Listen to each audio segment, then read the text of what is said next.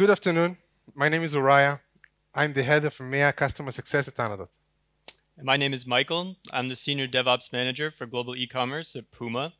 And we're here to share our experience of detecting incidents fast using an AI business monitoring tool that was built by Anadot. So Puma has about 45 owned and operated e-commerce websites around the world. And I'm responsible for providing the tools that our software developers and operations teams use to develop and run those websites. And these sites are quite a heterogeneous group because some of them are big and busy and some of them are small and sleepy. And on the big sites, the cost of downtime runs into tens or hundreds of thousands of dollars per hour. And on the small sites, they could go down for the entire weekend. And at least in the olden days, no one would notice. So Puma's invested millions of dollars into marketing to drive people to these sites and into the user experience to make sure that when people land on these sites, they are driven towards that all-important step in e-commerce, which is the checkout page. So it's very embarrassing when our coworkers come to us and inform us that add to cart has been broken on the Europe site for the last 2 hours, or the US site hasn't taken any orders all night because of a problem with the inventory service. And so we really wanted to put an end to that kind of thing. And we always wanted to be the first to know about these incidents before our coworkers and customers came knocking to tell us about them. But in order to do that, we needed a solution that could watch over this large and diverse group of sites and catch those unknown unknowns that we weren't specifically monitoring for. And using regular BI dashboards and Power BI or alerts with static thresholds just really wasn't cutting it because we needed to know what the definition of normal was, and that might be different on one site compared to another site. So that's where Anadot comes in.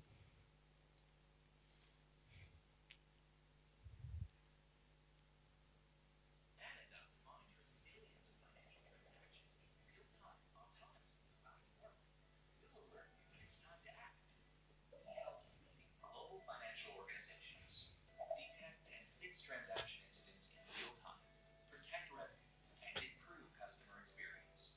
Anadot's AI-powered business monitoring platform runs hundreds of machine learning models that autonomously learns the normal behavior of your business-critical metrics, catching the patterns and seasonality most solutions simply can't.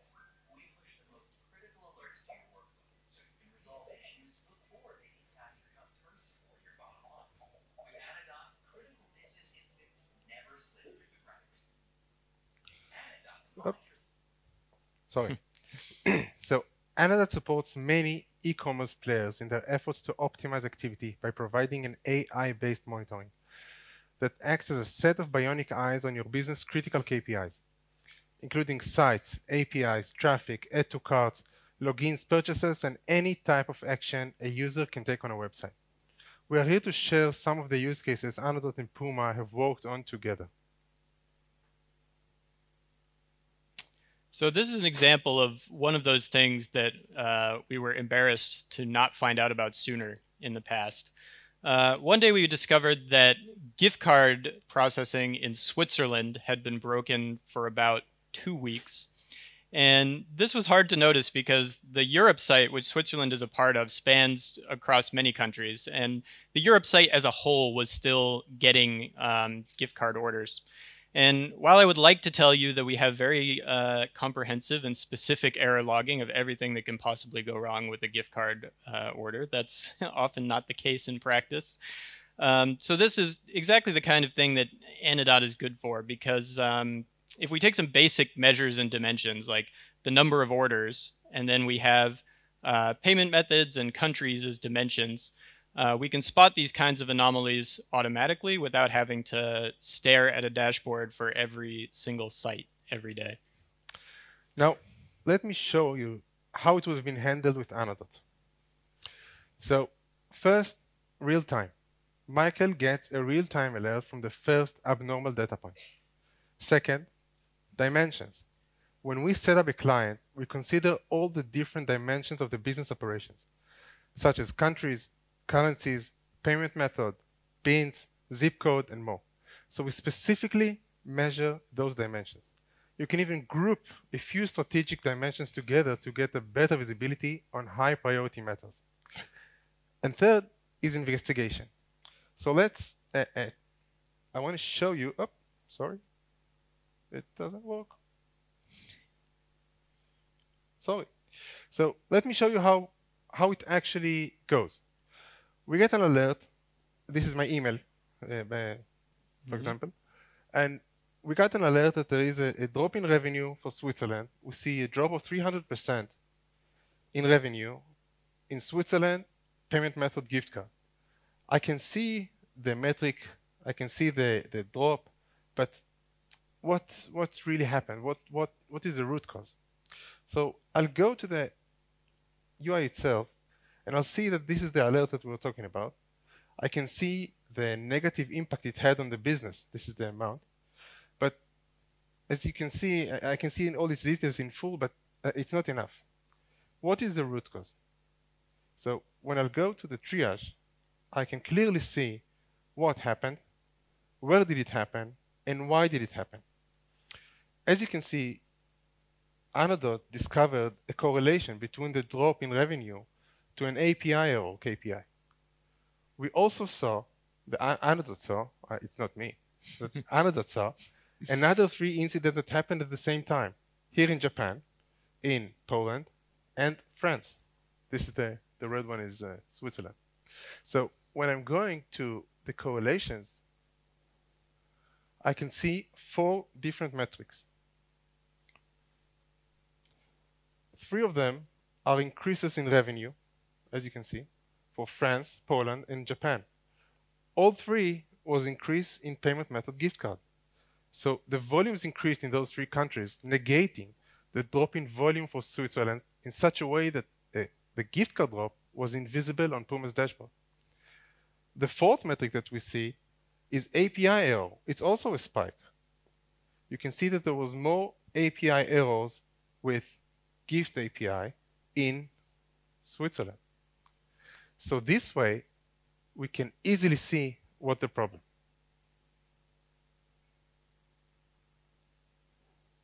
Sorry. Now, I'm very happy to tell you that there are a lot of fraudsters and resellers who want our shoes out there.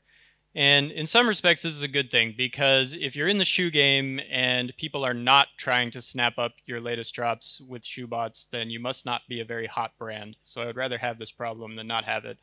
But like any retailer, we would prefer that our product end up in the hands of real customers who are loyal to the brand and not just resellers who are trying to profit over the top. And like any other retailer, we use a variety of solutions to ensure this. We have fraud detection solutions, we have bot blocking solutions. Those are all out of scope for this presentation, but we've found that Anodot can also be helpful in spotting this nefarious activity on the site. And a good example of this would be we've seen carding attacks on the site where someone will place a huge number of failed orders, just probably going down a list of cards that they've bought, trying to find the cards that work. And in a classic sort of blind spot example, in the past, the operations teams for these sites would look at their Power BI dashboards in order to see what was happening on the site. But of course, only information about successful orders gets exported to those Power BI dashboards.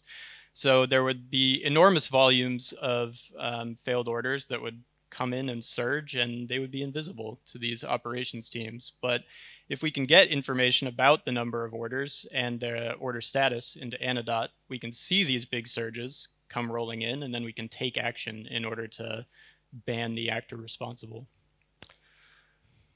Let me be clear. Anodot is not a fraud prevention tool. Rather, we use it as a tool for fraud teams to be able to strongly indicate concerning trends when they just begin and connect them to relevant movements for better swift detection. When we monitor, we can relate a certain ratio between different measures and see how it impacts the business.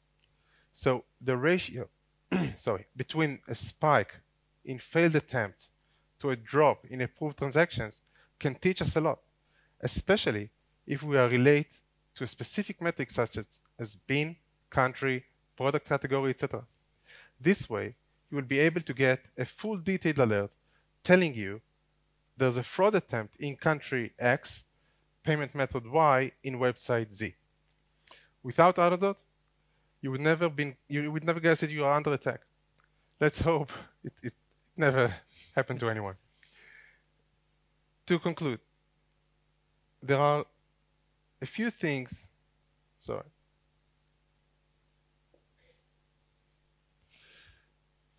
To conclude, there are a few things that we wanted to share with you. Important things that we've learned working together and thought you might like to hear about.